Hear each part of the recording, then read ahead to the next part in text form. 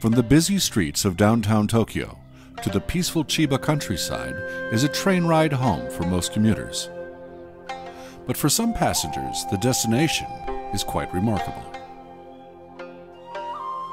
As civil wars raged in Japan and sword skills were tested daily, a martial arts school was founded that continues today, 600 years later. A sword school so unique it is designated as a cultural asset. This is the Tenshin Shoden KATORI Shinto Ryu, Japan's oldest school of classical Bujutsu. To step inside is to travel back to the days of the samurai.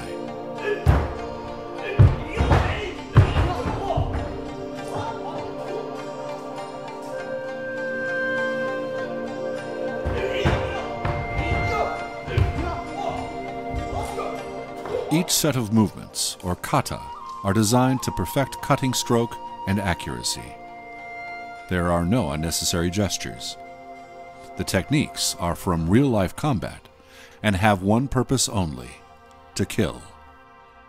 The squatting posture, for example, reduces the swordsman's visibility, especially on a moonlit road. Otake Risuke is the world's most renowned master of the Japanese sword and the school's instructor. 私たちが今こうして、一生懸命この武道、これはっきり申しますと人殺しの技ですから、人打ちで相手を殺す技ですからね。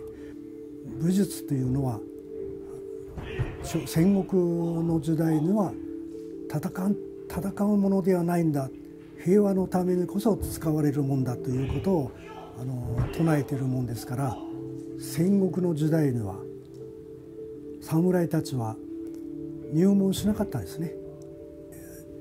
平和な時代になって、江戸時代になってからはたくさんの侍たちが入門してきています。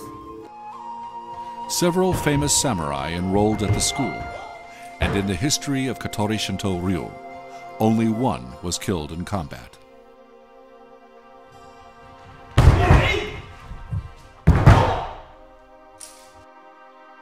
The lethal killing techniques of the samurai are not taught just to anyone.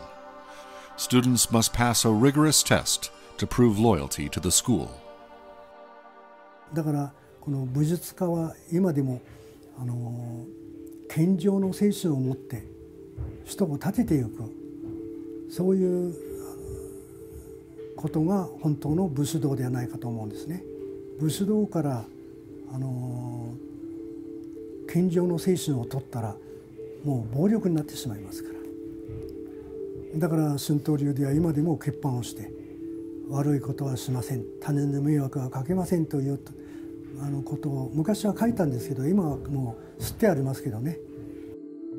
Signing a pledge in blood is to promise to abide by a code of conduct akin to Bushido, or way of the samurai, mandatory for those trained in the art of the sword.